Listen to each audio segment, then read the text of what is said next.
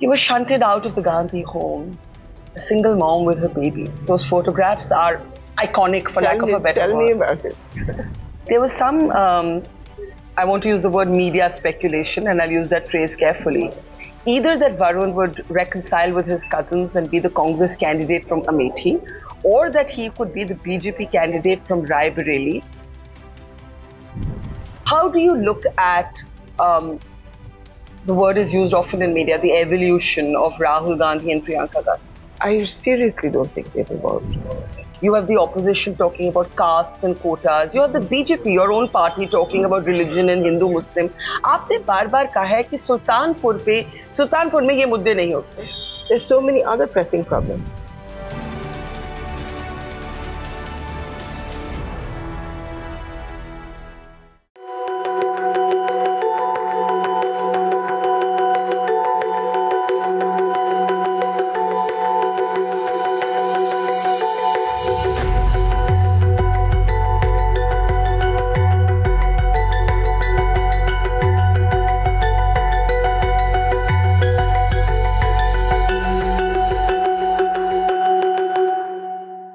With me here in Sultanpur is Indian Parliament's senior most member of Parliament. She's an 8-time member of Parliament, now looking for her 9th election here in Sultanpur. I'm talking, of course, about Ms. Maneka Gandhi. We all heard her speech when the new Parliament building was inaugurated. She had that place of honor by virtue of being the senior most parliamentarian. Thank you, Maneka ji. And I know how busy it is. मैं आपकी यहाँ आने से पहले, हमारे interview शुरू होने से पहले, I was listening to you trying to address the problems of the constituents. What struck me was कितने local मुद्दे हैं. स्कूल का एडमिशन, किसी के घर में तलाक. क्या यही बड़े मुद्दे हैं चुनाव के? Are these the main issues? These are. How do you keep your focus on them?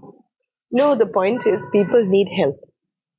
बहुत सारे सांसद होते हैं जो सोचते हैं एक सड़क बना लिया, एक मेडिकल कॉलेज बना लिया, तो वही काफी है.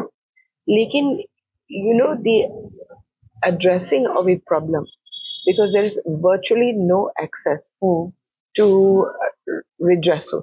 Yeah.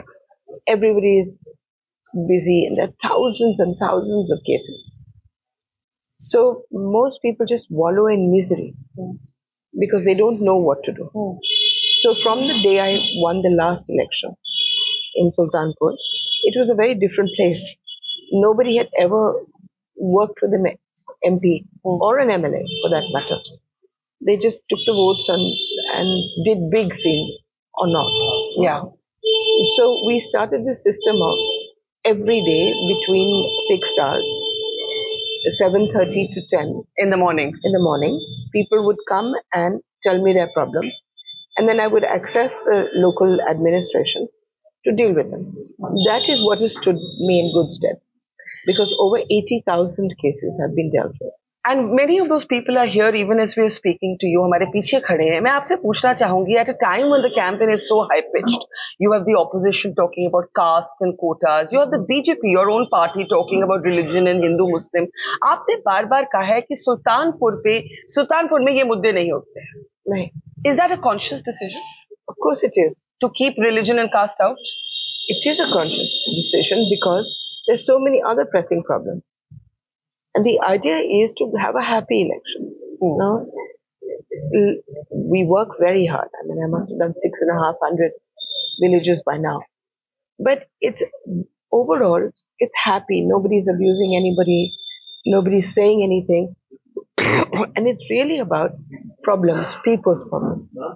तो धर्म की जो राजनीति होती है या जात की होती है, how do you keep it out of the rhetoric here? By not mentioning it. You don't mention caste mandir even in the Ayodhya. Ayodhya is the adjacent constituency. I know, but we mention our own mandir, which is Dhopap, which I built and which is very beautiful. So I talk about that. And what is the example as the senior most parliamentarian that you want to set for people of any party by keeping religion and caste out of your speeches? No, I want to send the message down that I never stopped campaigning from the last election to this one. And I did it in a different way, by winning people round, by solving their problems. Of course, big things, and lots of big things that have been done. roads and Bijli and stuff, for which I have to thank the government. But I really did it by working every single day. And if you do that, at the end of the day, you don't actually need to create issues. Unfortunately, the opposition here has put up two candidates on the basis of caste. So they will take the votes that they take. Yeah. But generally, people are going to be voting on the work they got done, the projection that they have, the access. Anybody can meet me. Your doors are open? All the time. And people come and have breakfast with me, dinner with me, and just anybody, a pradhan of a village, whoever. When I'm hungry, then everybody's eating. It's the Punjabi in me, the langar syndrome. That's nice. Now, tell me this. You have said in one of your speeches that you are not here for Netagiri, you are here for Matagiri. You're here as a mother. Explain that metaphor. For protection, really to make you happy. Mothers make households happy. I'm here to make you feel more confident about yourself, to sort out whatever problems that you've got hanging about. Like yesterday, somebody went on the mic. I didn't even know who he was. And he said, I want to thank Mataji. He said, my land was taken away from me for 43 years. And he said, I approached everybody and nobody listened. And then she came and she did it in a day. That makes me feel good. We are here to serve. It's a job. Yeah. But speaking as a mother, not just the proverbial mother, but also the literal mother, how saddened, disappointed were you when your son Varun did not get a ticket? No, I can't say I was thrilled, but every party doesn't just run on members of parliament. Yes, it runs on every member. So I'm sure Varun will do a brilliant job, whether he is in parliament or not. But does he remain in politics and with the BJP? At the moment, yes. There was a perception that he'd been writing very vocally. He is a poet, he is a writer, he is an author, and he'd been writing a series of columns, also tweets on social media on issues that he cared about. He's always made the argument that these are people's issues, but they were perceived to be critical of the government, and that's why he didn't get a ticket. Is that your sense? No, that's not my sense. Why do you think he didn't get it? I have no idea. I seriously don't. Do you feel bad for him? I feel, yes, I do, but I can't say I feel terribly upset, because I know that he stands on his own feet. It's a test. There was some, I want to use the word media speculation, and I'll use that phrase carefully. Either that Varun would reconcile with his cousins and be the Congress candidate from Amethi, or that he could be the BJP candidate from Raebareli. Two newspapers even published reports saying that he turned down the BJP proposal to be the candidate from Raebareli. Can you speak to the truth of either of these media narratives? No, I can't, because I'm completely out of it. Do you think they're true or false? I have really no idea. I really have no idea. I know it sounds odd, but I'm what is known as a tunnel vision person. But don't you talk about it at home over food or coffee? He's not here. I'm here. Phones? No. Seriously, no. If he were to do that, if he were to ever switch sides, how would you feel about it? I don't think that's going to happen. Okay. Talk a little bit about your own journey. Before I came here, just to refresh my memory, I was reading about your extraordinary journey. It's been a journey of struggle. I don't know how many people of today's generation remember that you were not yet 25 years old when your husband died. 23. 23. How old was Varun? 3 months. 3 months. And you could not be even the candidate in Amethi at that time because you were not 25 and the rules demanded that you be 25.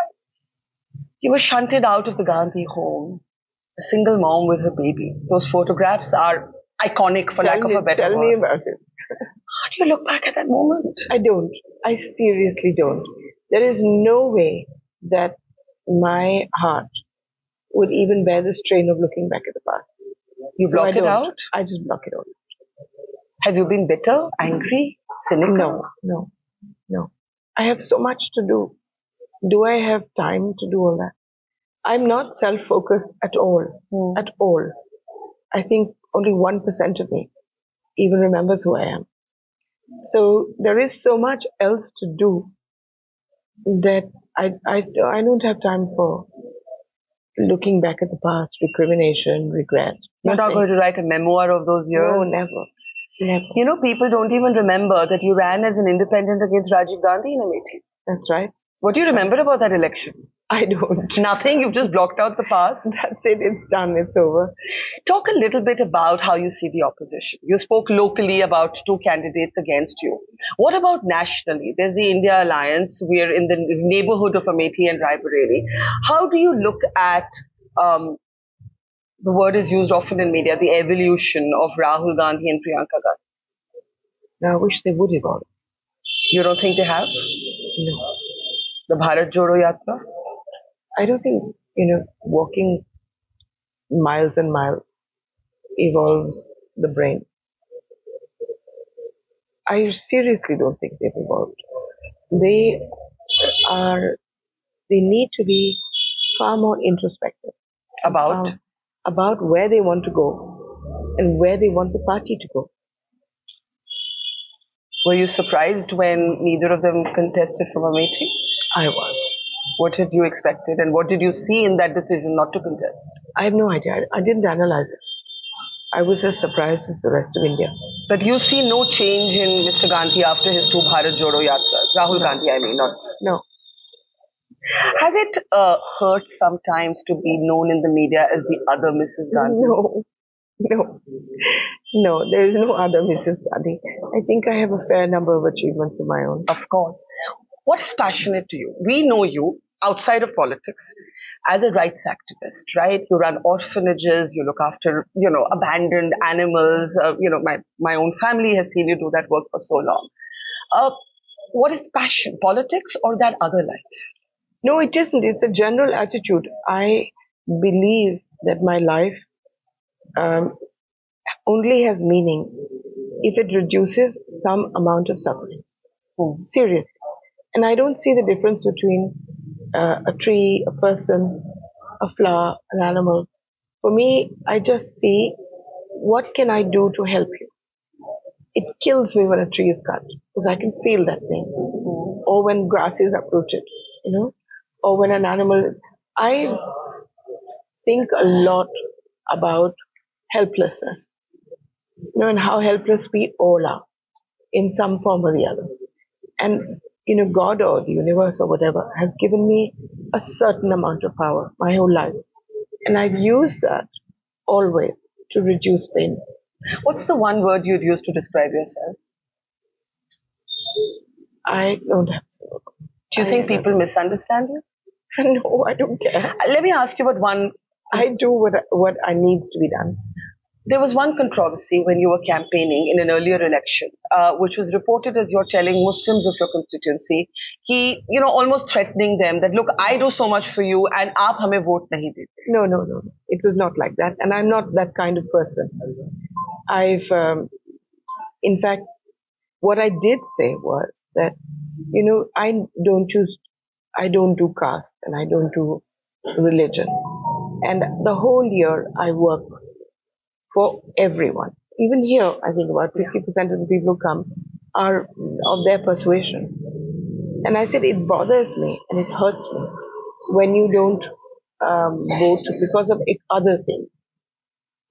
And then I sort of think to myself, why are you doing this? Oh, that's what I meant. But maybe the answer is that the party and individual leaders of the party are associated with anti-Muslim rhetoric and maybe I know, but the point is they have to live with me. They have to deal with me. They come to me for help. So I keep telling them, look at me. What do you think is distinctive about your politics? It's just really based on service. And what is the toughest thing about being a politician? I don't know. People's demands? No privacy? No. What have you, who started as a 20-something, how old were you when you first became member of parliament? You were 32. 32, right? And you're 67 now, if I'm not wrong. In this long journey, what have you had to give up to be a politician? Whatever I gave up voluntarily. I really can't play the victim card. I did what needed to be done to pursue what I wanted to be done.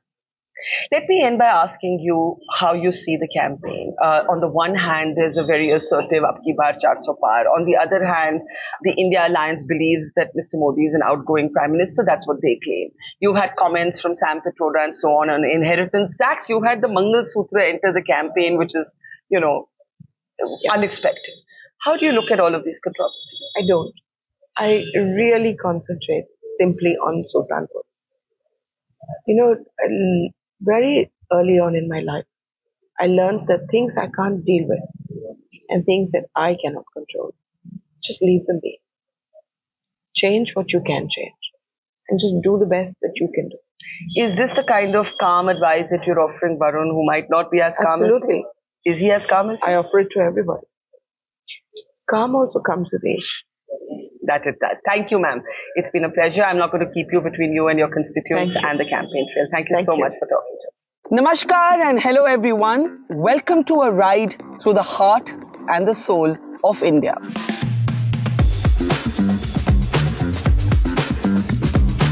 क्योंकि जब election season आता है तो कौन जीता, कौन हारा, कौन आगे, कौन पीछे, ये बातचीत तो होती ही रहती है. But it's also a time for travel and meeting people and getting to know your own country better.